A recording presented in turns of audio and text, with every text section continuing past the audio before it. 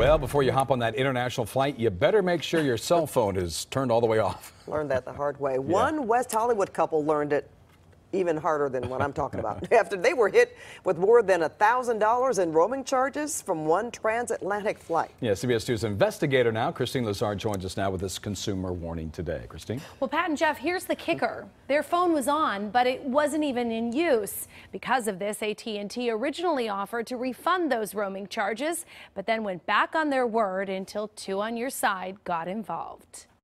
After a dream European vacation, Sarah and Rio Beers arrived home to a $1,300 cell phone bill. More than $1,100 of it was in roaming charges, accrued all while they were in the air. Did you even know that you could accrue that much in roaming charges on a single flight?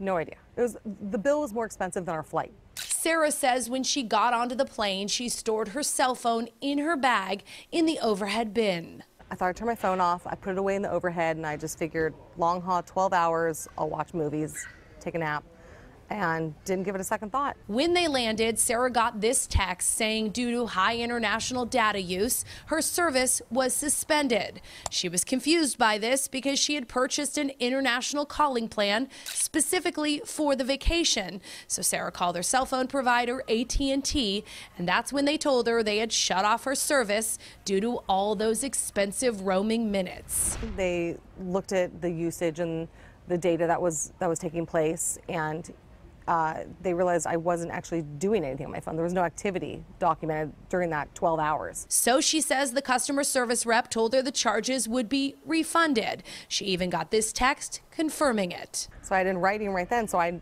never gave it a second thought. He turned my phone back on and told us these fees would be waived. But the very next day, more than $1,300 was withdrawn out of their account, which is on auto pay with AT&T.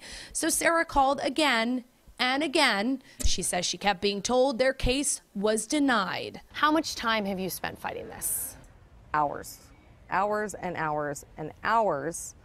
My last conversation with them was 2 hours and 15 minutes on the phone. Finally, a supervisor at AT&T agreed to refund the money, not just the roaming charges, but their monthly charges, nearly $1,400. So we thought this was great. We won, this is done. And then the next day we get a notice saying that we're outstanding on our bill. We owe all this money, and if we don't pay it ASAP, they're going to collections with it.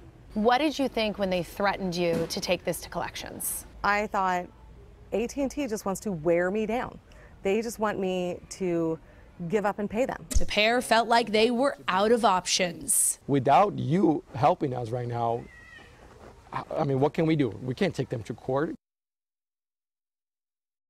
Two on Your Side contacted AT&T and they agreed to refund all of those roaming charges. We asked them why the Beers would get roaming charges even though they'd purchased an international plan, and they said it's because those plans don't include in-flight usage. So make sure to confirm your phone is off or in airplane mode when flying. Also, an update tonight to a story we brought you last month. These are new wheelchair ramps the VA installed late last week. They're for a disabled Korean War vet who is wheelchair bound. His daughter contacted us after the VA canceled the job last spring without telling them about it. We got involved and the VA sprung into action. So that vet now has some ramps to get out of his house. We love those updates. Yeah. You know, we tell you guys that this is going to happen, but when we actually see it follow through, we want to let everybody know about those results. Yeah, it makes us feel good. It does.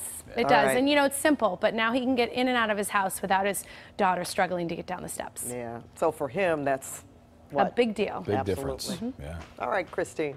Well, can Two on Your Side help you? Just email us at twoonyourside@cbs.com with your problem, or on Twitter, use the hashtag #TwoOnYourSide, and Kristine will see what she can do to help you solve it.